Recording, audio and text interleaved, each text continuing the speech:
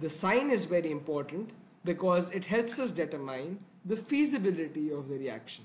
So plus 64.9 kilojoule per mole is the Gibbs free energy change. Now use your answer to 1 to explain whether or not this reaction is spontaneous at 298 Kelvin. So we know that for a reaction to be spontaneous, or in other words feasible, delta G naught must be negative.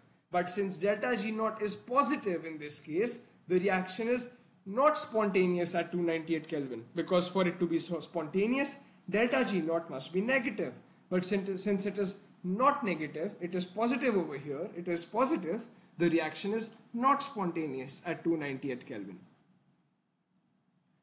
So this is the end of entropy and Gibbs free energy. It was a fairly small chapter and it has been recently introduced, by recent I mean in 2016, into the Cambridge A-level syllabus. So keep practicing the questions. You can find past papers at gceguide.org. The link is in description, and you can email me your doubts at alevelchemistryfree@gmail.com. So stay tuned for the next playlist.